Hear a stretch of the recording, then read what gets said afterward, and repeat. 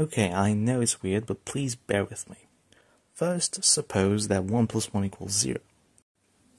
Now I want you to put the hand on your screen such that it hides either the left or right section of the bar that I just drew in the middle.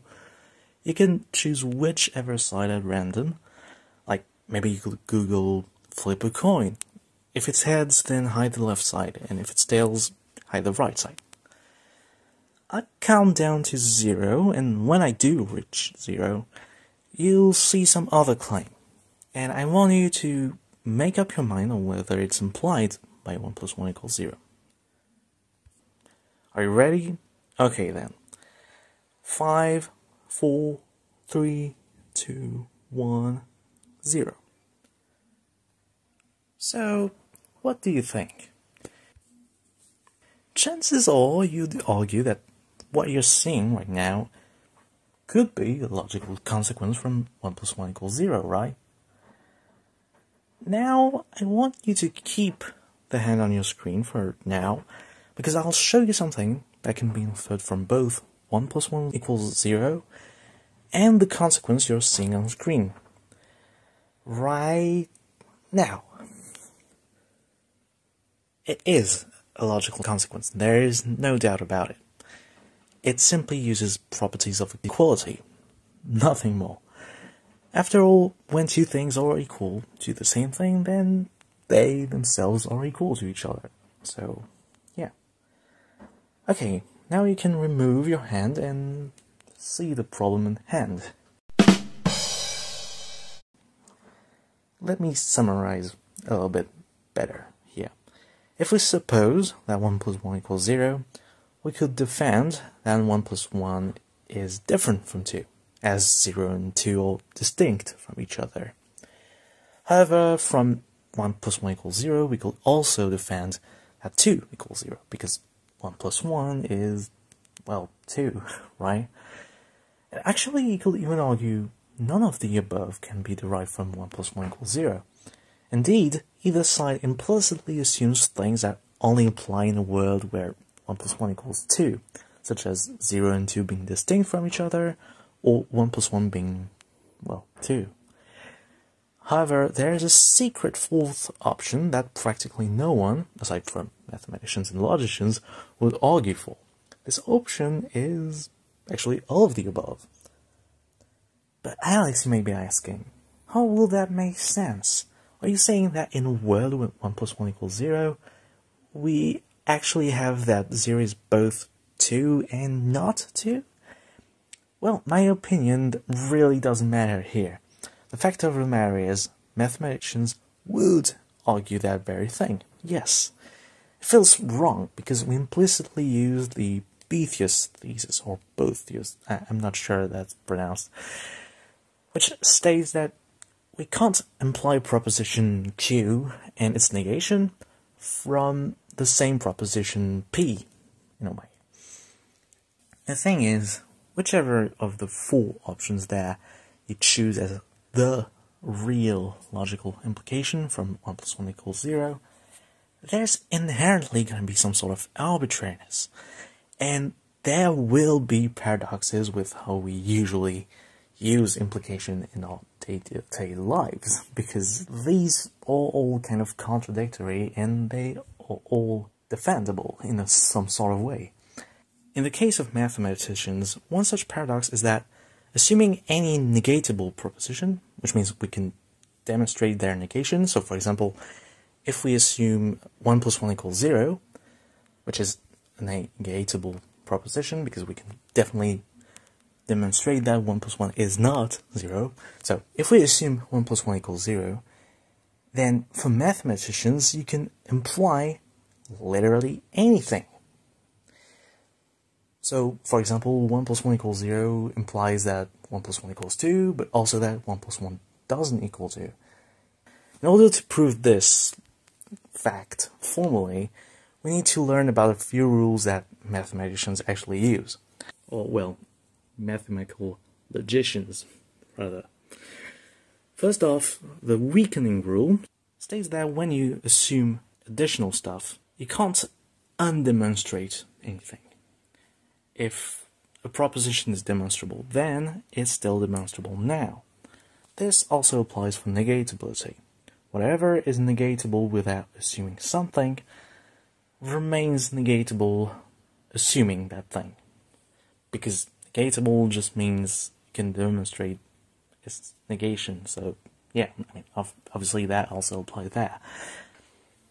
We can write that a proposition is demonstrable by saying it's equivalent logically to a tautology, which is the name we give to propositions that we can conclude even without any real condition.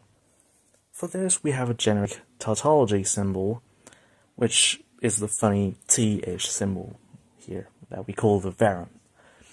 Likewise, we can write a proposition is negatable by saying it's logically equivalent to any contradiction, which is the name we give to proposition whose negation is always deducible.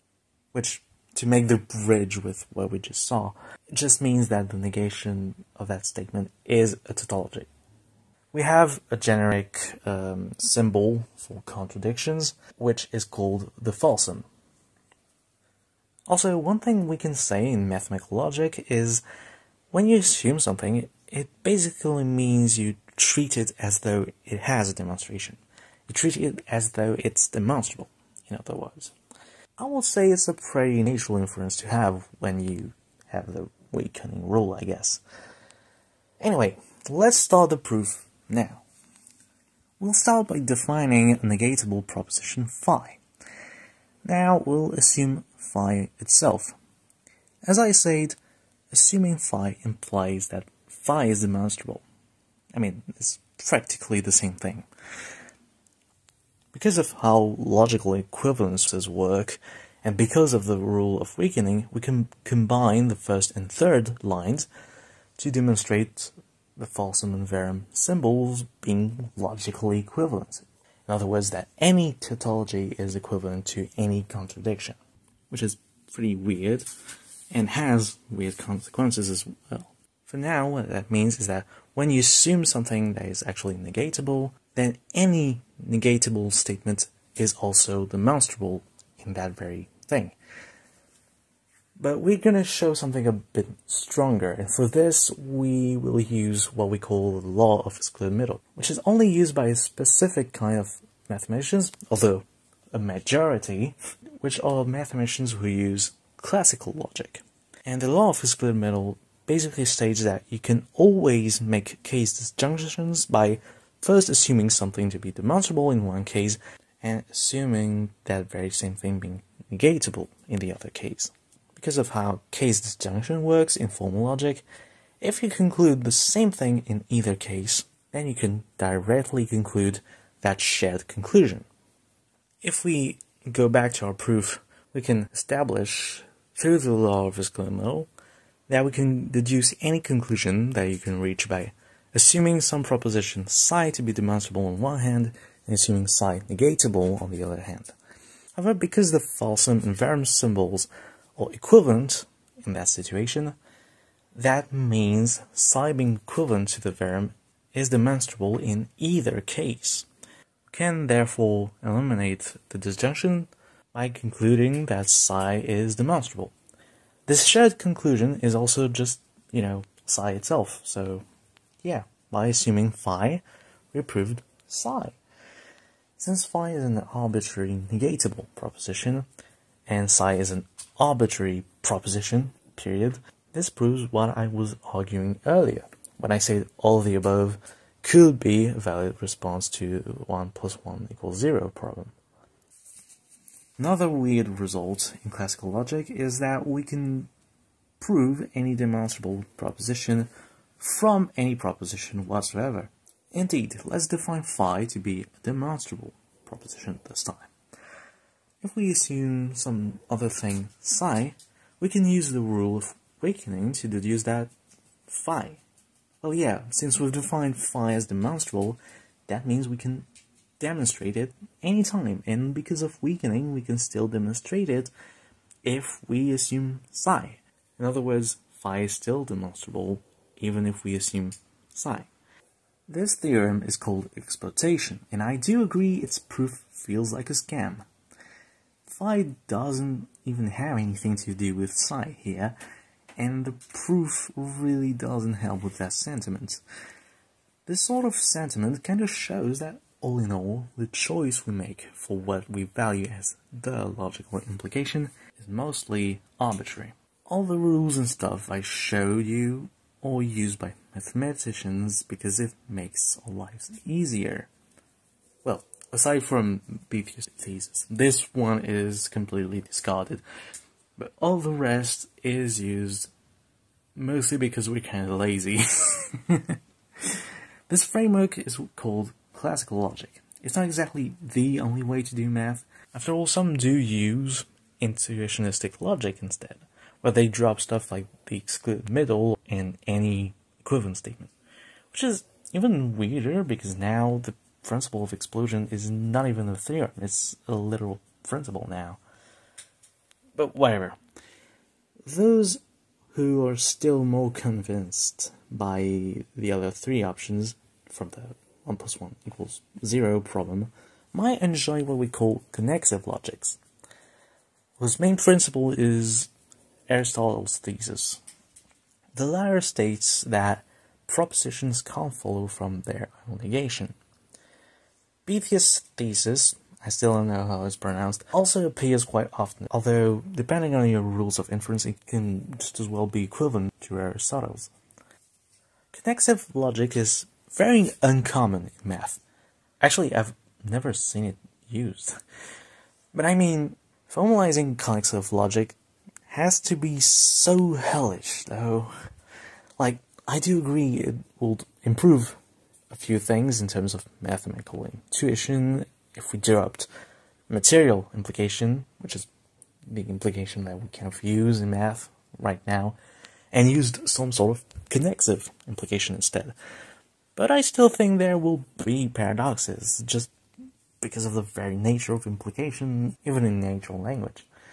I mean, fuck, the whole introductory experience shows the apparent incompatibility between 1 = 0 and 1 + 1 being different from 2, even though they both seem compatible with 1 + 1 = 0.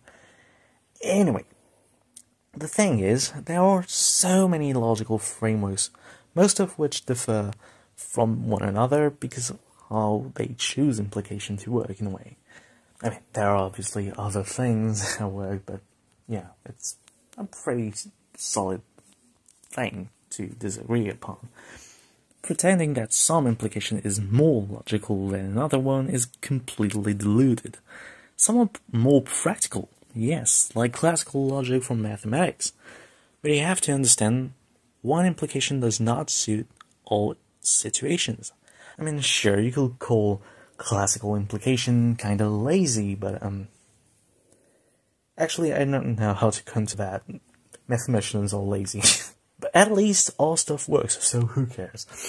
In fact, I'm pretty sure even like Euclid's Elements, which is the #2 bestseller of the Bible, doesn't even really use the principle of exclusion either. By the way, what I call principle of exclusion here is the fact that any negatable proposition can imply anything.